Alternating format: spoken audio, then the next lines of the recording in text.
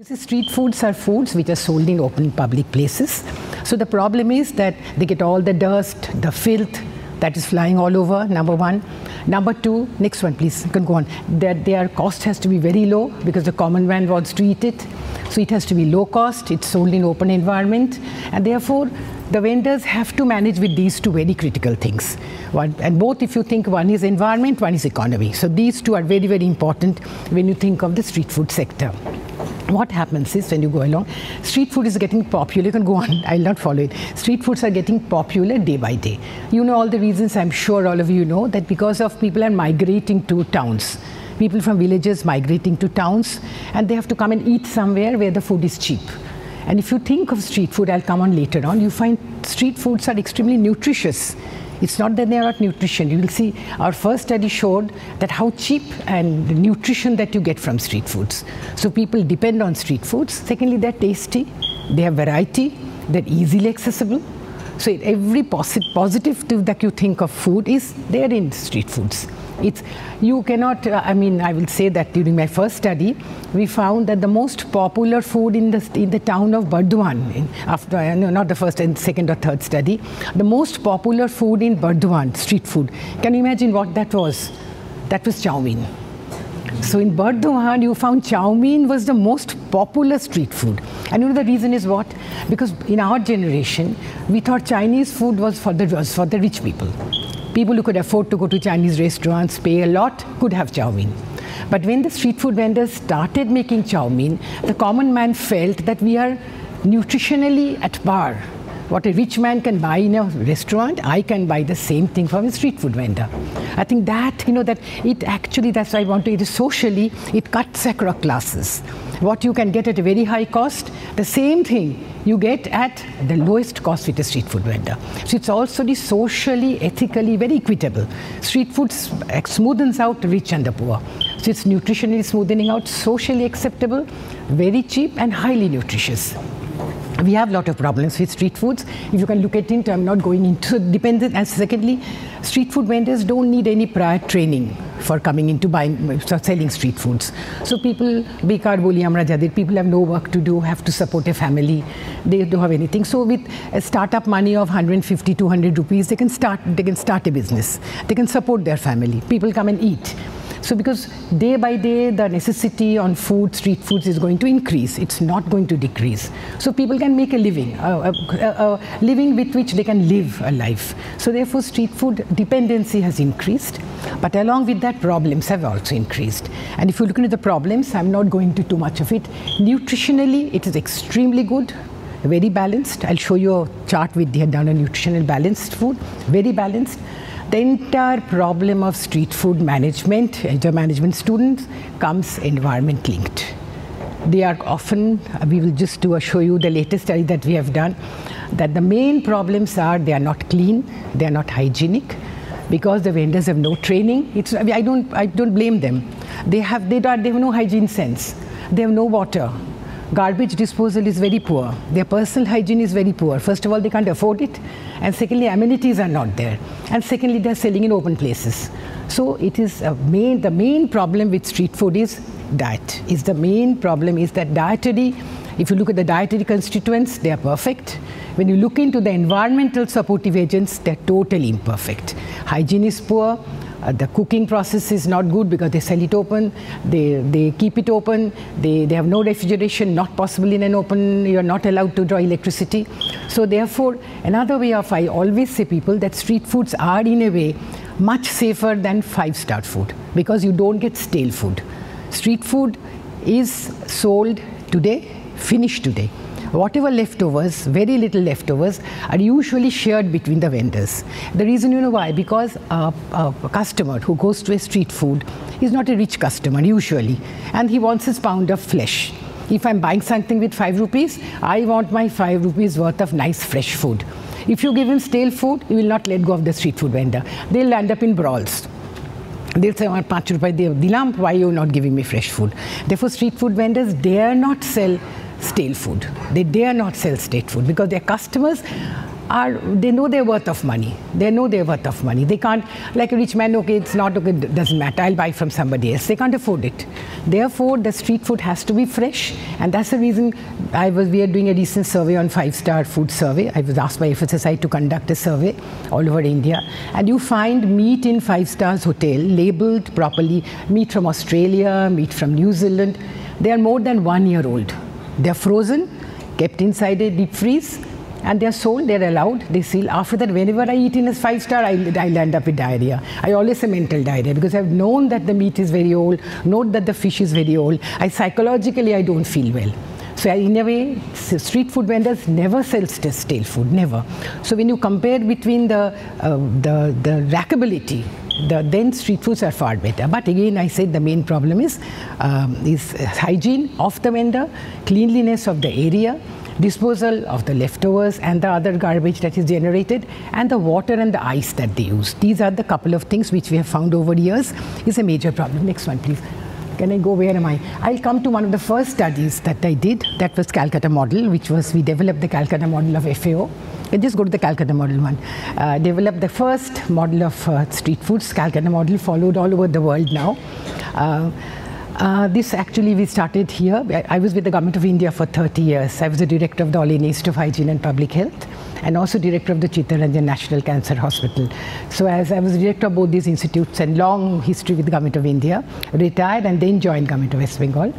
So at that time we did this project, and though I was in Government of India, but we had an advisory vote with the Chief Secretary chairing, and my co-investigator was the then Commissioner of Police, Mr. Tushar Talukdar, because I always felt that police is a necessity with the street food vendors. You know the reason why? Because they are illegal. They sit on a pavement, and the police comes and takes from them tola. They take money. So already the poor vendors are selling a food at a very low cost, and on top of that the police wants to take a part of that money. So we wanted to involve police so that they know that this is what is happening, so that a reaction can be done, so that some support can be given to the vendors. We found, can go on please. In this model we used about 1,20,000 vendors at that time, increased a lot. We found that each vendor looks at approximately 65 customers a day. So what large number of customers, that nearly 68, 69 lakhs of people eat from street foods. This was 1990s. Now it is nearly doubled now, nearly doubled.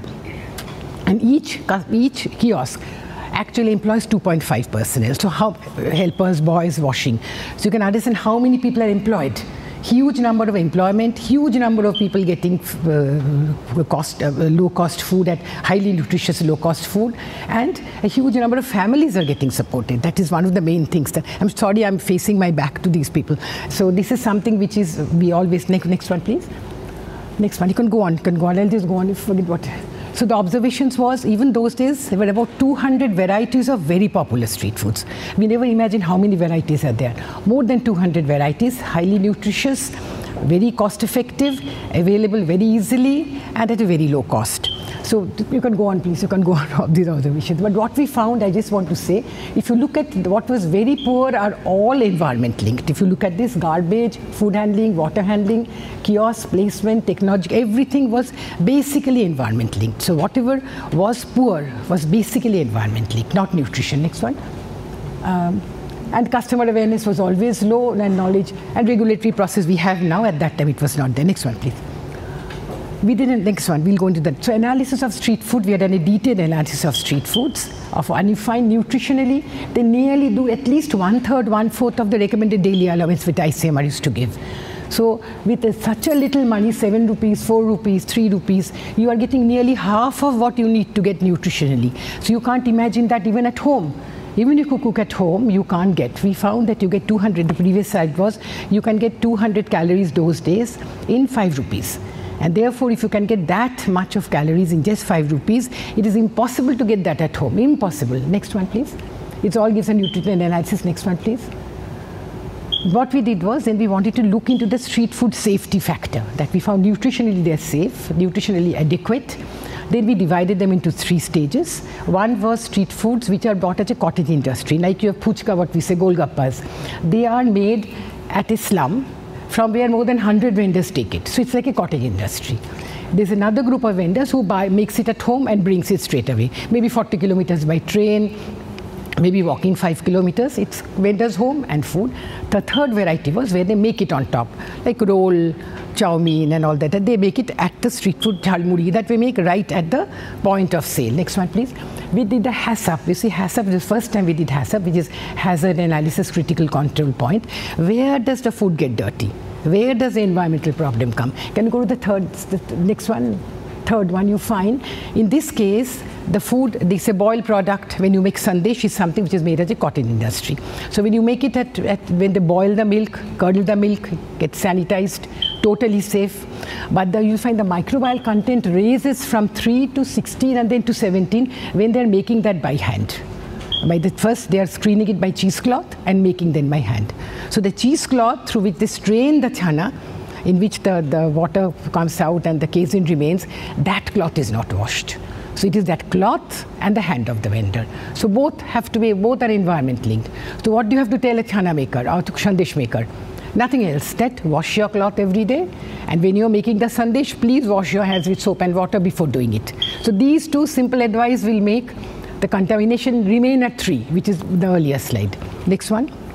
We did what the vendor does at home, the ghugni, one of the highest contaminated product. Anything with curries, you students must be eating, children must be eating. So be careful when you have curried products. They are very good agents for microbial growth, excellent agent. So therefore be very careful with curried products. See to it that they are boiled very properly before you eat them. Boil very properly. The chana and all should be very boiled properly. Next one, please. The ones that you get on the street food stall are the safest, because they are making it in front of you, hot, they're giving you immediately. So they are basically the safest product that you get. So therefore, when you choose your street foods now, you can possibly go for this. Next one. We did on the water also. Next one, please. And what we found that the water in source was quite safe in all the corporations that we found, but it got contaminated when it was inside their own jug. So that means they're not cleaning their own equipment. So that is where again is a cleaning problem, environmental problem of cleaning the jug where the individual vendors stored the water. So therefore, next one, please. Next one. So I'm very proud to say we got the Eduardo Somai Award from FAO for this. Next one. Next one. Now I'll come to the recent study that we did, the most recent study, to compare how they have changed. To compare, this was a study. What we found that to monitor street food, there was a huge problem because you don't have enough people. For example, the whole of Calcutta city, where you have more than nearly 2 lakhs of vendors, 500 hotels and small eateries, and other 500 dhabas and others. But this huge number of food eateries, you just have about less than 20 food inspectors. Food safety officers, as we call them. So how will they monitor? Impossible, for they don't even touch street food vendors. They go to big hotels for many reasons. They can get a bribe, they can get whatever. So big hotels are very attractive to them, but not the street food vendors. Therefore, no monitoring. Therefore, we found that a method has to be developed where you can do something where these food vendors can be monitored positively, helped to improve the food, but not by even simple people can do it. That's why I'm sharing this lecture with you. We've developed an audio-visual aid with the help of World Health Organization, where you don't need to lift samples, don't need to take it to the laboratory. You have an audio-visual scoring method of 42 indicators, score them, and the scoring also tells you where they are going wrong, because there are 10 heads. One is like water, one is like garbage, one is like raw material, one is like personal hygiene. So you find where they're scoring the lowest. Wherever they're scoring the lowest, you give input on that. Like if a vendor is getting good raw food, don't need to tell him about raw food. His water is very poor. Show him, okay, your water is very poor. Sometimes they have the ice. They use the ice for storing the bottles, and the same ice they'll put into the beverage when they're giving you nimbu pani or something. So tell them though that, okay, your ice has to be safe and kept separately from giving into this. So this gives you a method of giving a proper scoring. Next one, you can go on, I've mentioned most of it. So what happened, based on this, you can give them a scoring, a grading, and a star record. Like 5-star, 4-star, 3-star. So they are only those vendors who are getting no star or just 1 star. You take them for lifting the samples. So the number of vendors, like you start with 100, you boil down to only 5 who are not that good. So the manpower need, the cost is just a paper and pencil thing. And we actually did the whole survey with the help of students like you. From the KPC Medical College, we used their students, their first and second year medical college students, and they did the whole survey. We covered 108 areas of Calcutta, a huge number of areas, and we divided. And even what happens, the area-based problem also comes out. Like that area has no water. So they say, okay, Kolkata area has no water. Problem is water. Vendors are okay. They say we have no water to wash. They have to go 2 kilometers to collect water. Then you tell the Calcutta Municipal Corporation, please give them a source of drinking water there. Next one, please. Next one. Ultimately, what we did was, you can go on. You can go on. You can just go on. I mentioned all that. So we did all these rating systems. And next one, please. We divided and we found the graded. I told you already we graded, and we rated the vulnerable areas was found out. Next one, please. I've already told you the coverage. Okay, what we found that what are the most popular street foods now? We found the most popular street foods now that you have is those which are sold, they're made at the place of stale. So about 74% are where the food is made. That's a very positive thing because those are the food that are least contaminated. So 74% of street foods that you get are sold at the point.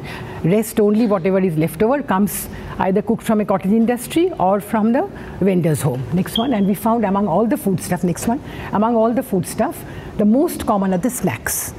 Not the meals, not the other kind of food, not the beverages, but the snacks. I think most of people have between 2 meals or something. Snacks is the meals are mostly by daily commuters who come by train. But most popular is snacks, and I told you earlier, snacks are possibly the least contaminated. Meals like ghugni, curries are most contaminated, so snacks are least contaminated. So these positive things will come out. But ultimately, when we did a cross-analysis and the star rating of all the grading and scoring, I'm not going into details. Next one, please. When you find into it, say, look at the issues that came out, like what come. 97% vendors had problem with garbage management. So we go back to what we found in the 1990s, the same problems that we found there, garbage management, personal hygiene, water management, cleanliness. Of course, no reuse of disposables has come newly, oil for cooking reuse has come newly, safe food storage remained. So if you look into these 30 years of history of street foods, the problems that exist in the 1990s, we have the same problems existing there. Nutritionally perfect, nothing to complain. Cost is very, very impossible. It has increased by about 5 times. But if you got those day 1,000 calories in 5 rupees, you now get them in 25 rupees. That is really nothing. You get a roll out of 15, 20 rupees, which is actually you get more than 500 calories from that. Now we are counting calories on the other way around, but for a poor man, we count how much calories he's getting in how much money. So therefore, if he is able to get, for example, 1,000 calories in 25 rupees, good enough. Good enough. You are nearly covering 50% of your recommended daily allowance. So for a poor man, we are worried when taking it, because I'm not worried, I eat it all the time. But the thing is, they are worried. We need to give them proper nutrition at a very low cost and very balanced.